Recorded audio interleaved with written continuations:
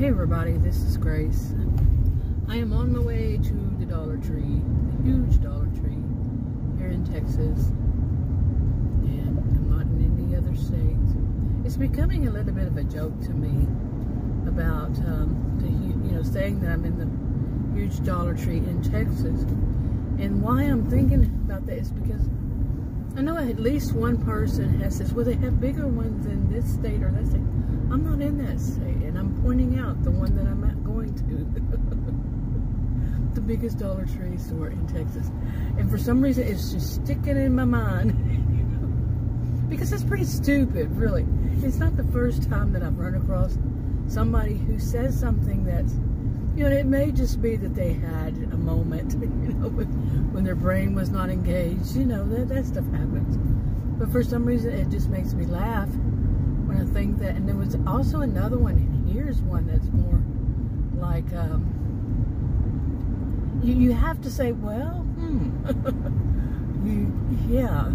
You know how not a lot, but some people, they seem to think they know better in anything, everything, than in the person who is like actually working in that field. And sometimes you have to wonder, is that person that's working in that field just saying something to throw it all off or try to be the boss, like try to, I don't know, you just don't know what is their purpose. But like, for example, I live in Texas, and I've heard where I live considered, the whole area is considered North Texas. Okay, but it's also, when they narrow it down, it's North Central Texas. Okay, you see what I'm saying?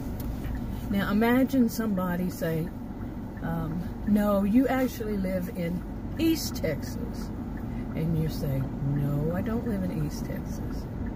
They say, oh yes you do, I know it because I'm a post, I work at the post office. You would, question, well, maybe they would know, that after all they do work at the post office. But do you know for a fact that all the meteorologists and the newspapers and whatever else, they're not wrong? You see what I'm saying? So you have to wonder, what is that person doing? What is that person trying to accomplish by telling me, I live in East Texas? You see what I'm saying? Anyway, I'm going to go to the Dollar Tree and see what I can find. It's really hot these days here. Like right now it's 12:07, it's 95. That's not that hot. Today is going to be like the coolest day. Yesterday was that we're going to have in a row. The other days are in the 100 and something like that. I left, the heat index was 102, and that was about 11:30. Not when I left, but when I last looked. And I don't know, last year we had heat too. We broke records last year. And I don't know why this year I'm feeling like, oh, this is too hot to go out. I'm Texan. I go out, the heat doesn't bother me. Of course not. But, it's, of course, to me, the way I look at it, don't ask me, I'm not a meteorologist or whatever. It's the sun. The sun on my skin, which I don't stay out long. I just go from my auto into the store, my auto back into my home. But it's just that, if you open up the front door, you feel a heat wave. The big difference. So, but I don't know. It never bothered me before. So why is it this year? Who knows? Anyway, I'm going to go there and see how it goes. And if any interesting thing happens. So, last time I went, it was so surprising to me that absolutely nothing went on, and usually there's some kind of drama. I'm not always involved. I never cause a drama.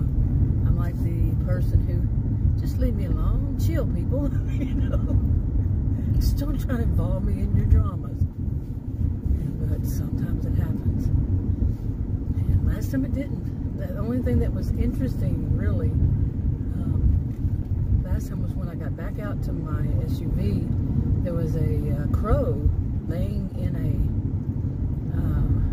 dip, you know, like a little hole, but it was covered with grass and all, and it was laying there. I couldn't figure out why, and it was, as it turns out, it had its head cocked and was looking at me and just staring at me. It was kind of creepy, freaky, you know? And I thought maybe it needed something to eat, so I had some Ritz crackers with me, and I gave it, crumbled up, and gave it to, you know, to the crows. I guess there was more than one. But as I read later on, it was that's how they do that. Even really, it was really hot that day, and they do that because it's important to them to sunbathe, to keep their feathers healthy. That's what I read online. I don't know who to quote or cite. I mean, but yeah, I thought that was interesting. Usually it's something, it could be something even frightening that goes on, or what. Seriously. Okay, I'll go here. Anyway, I'm gonna head on.